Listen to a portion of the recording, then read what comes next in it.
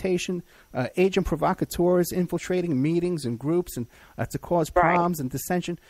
So now, don't you think that if you were living in that time and you were under this kind of scrutiny and organized manipulation and harassment by the most powerful law enforcement agency on the face of the earth, that you would become a little radicalized and maybe start carrying a gun and keep it, and watch your back and be around other guys with guns because it would just be so paranoid and intense?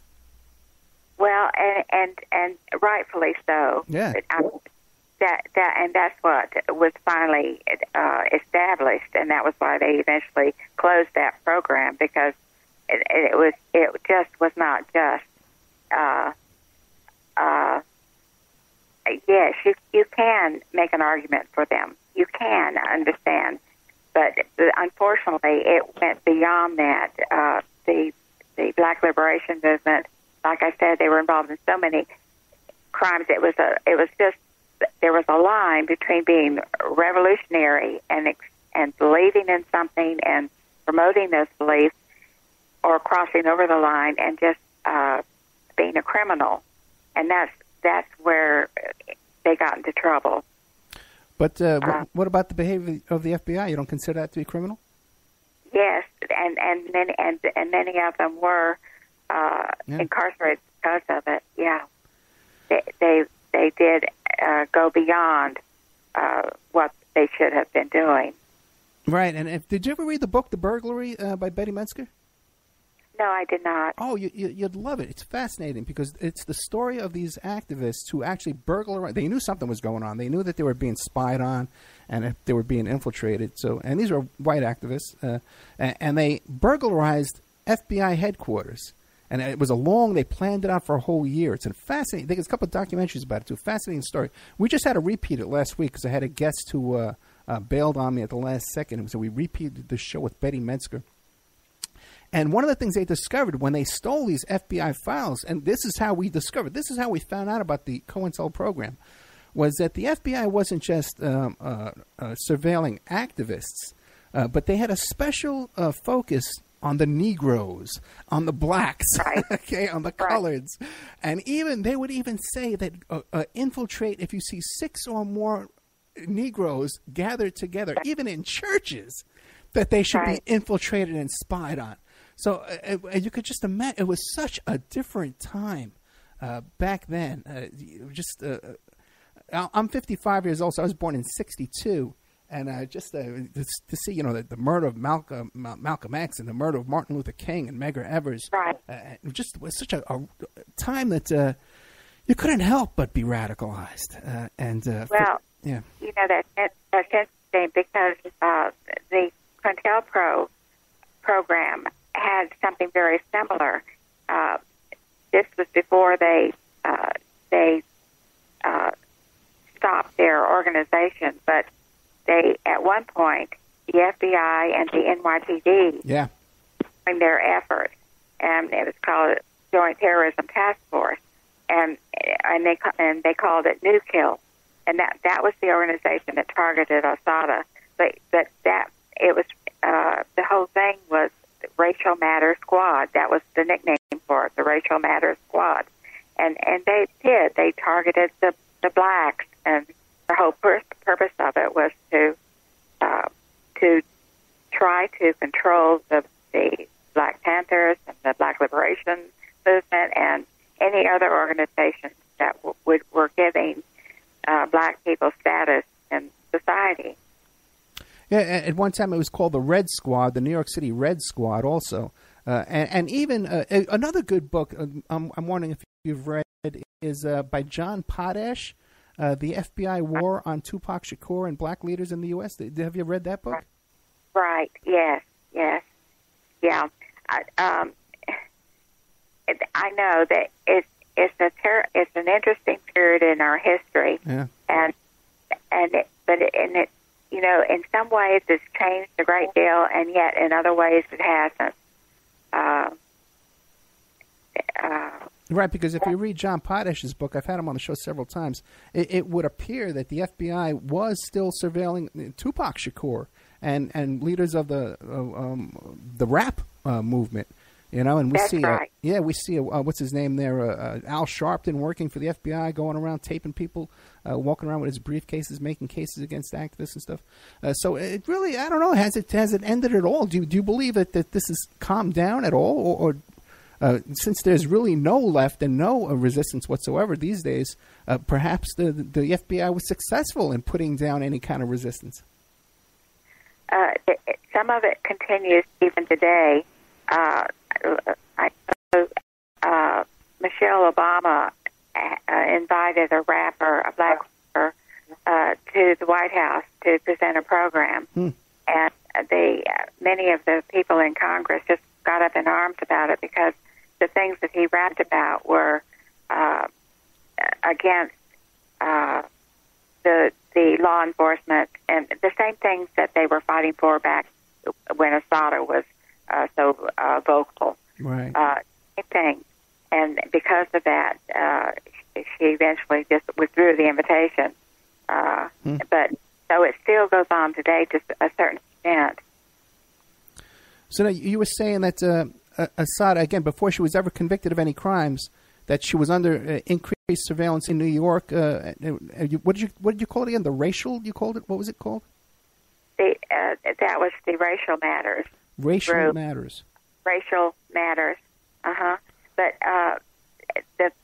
they were looking at her and for her because so many people were coming forward and saying that she was involved in the killings. The eyewitnesses were coming forward saying that she was one that was involved in the killing here or a bank robbery there.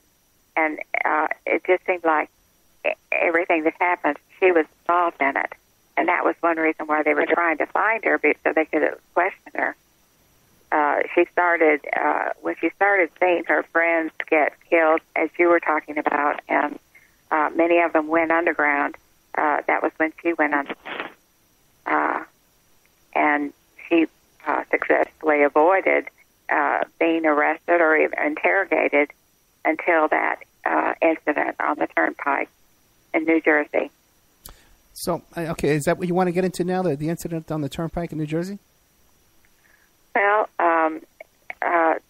that's probably a good place to go to right now because, we know what she was like as a little girl, and then how that grew into her education with the community college in New York, and then on into Berkeley and her organization memberships and that. And so all of this was building. Right. All of this focus that she had, armed resistance, whatever it takes to build up the black community, is building. And so it was on this particular evening in 1973. She and two other, a former Black Panther member and a member of the Black Panther group, were driving on the New Jersey Turnpike, and New Jersey patrolman noticed that one of their taillights wasn't working properly, and he drove up beside them and noticed that there were two black males and a black female. And he radioed it in and said that he was going to pull them at the next stop, and he wanted backup. And one of the other patrolmen responded saying he was on his way. And when he did pull over the car, he asked the driver to get out, and he wanted to see his identification, and he found something that didn't look right. Let me stop you there for a second. And I hope I don't throw you off too much when I ask you these questions, because. Oh no! Okay, good. Okay, because I worry sometimes, because I got my own thought pattern. But what was the reasonable cause? What was the probable cause to pull them over? His radio message when he called it in said it was because there was a taillight that wasn't functioning properly. During the trial, his superior officer said they were also speeding slightly, which was another reason why they got pulled. Right. Although that wasn't said when he initially called it in. And another thing too, for the young people who listen to the show today, young people, I'm 55, but back in the 70s, when you got pulled over, when my dad got pulled over, the way you did it back then was if you got out of your car and ran over to the police car as quick as you could, if the cop didn't have to get out of the car, maybe you didn't get a ticket. Okay? Now it's totally different. Now you have to sit in your car. You can't move. You have to keep your hands on the steering wheel. Otherwise, it's a whole big deal. And they don't, you're not supposed to leave the car. My God forbid, never. But back in those days, they told you if you want to get out of a ticket, especially if it's raining out there, don't let the cop get out of his car. Meet him back there and start talking your way out. And you could talk your way out of a ticket back in the 70s and the 80s. You could talk your way out of a ticket. Now, forget it. You can't even. So, times have changed. It's just too dangerous. There's just too many things going on in society. And in this case, he did ask, it was Sundiati Akali who was driving, and he asked him to get out. And he was one that showed him his license, but there was some discrepancy that kind of alerted this trooper. And in the meantime, there was a third trooper that drove up, and that was Trooper Forrester. And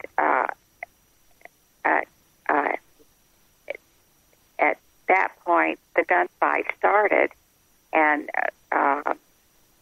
everything happens quickly in a gunfight. And when it was all said and done, Trooper Forrester was dead. Trooper Harper had been shot. Assata had been shot, but she managed to get back in the car and then and escape with Akali. But the trooper who survived called it in, and they were just not that. They were only about a mile from the Highway Patrol office. And so then all the other troopers went after them, and they eventually caught up with them. And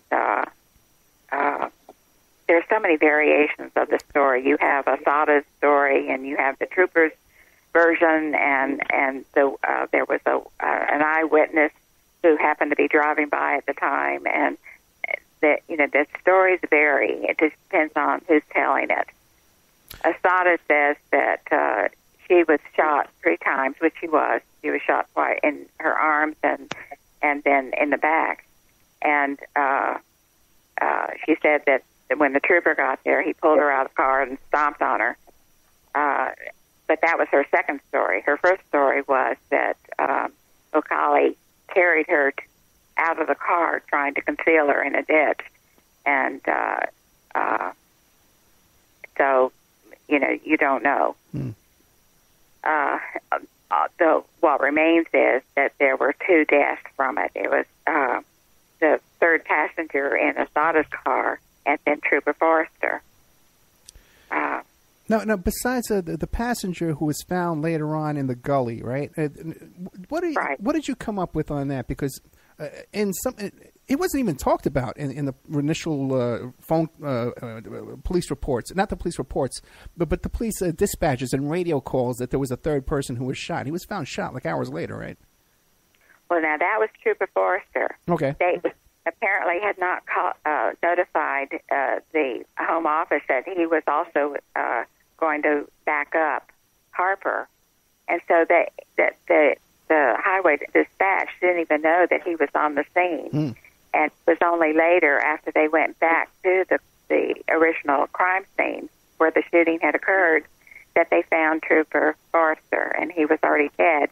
He had been shot 4 times, twice in the head at point-blank range, execution style, with his own gun, and then 2 other times. His gun was found in the car that fled with Assata and Akali. So it must have been a horrible, horrible situation. I mean, there was a lot of gunfire. There were a lot of wounds, and Assata wound up going to the hospital, and she wouldn't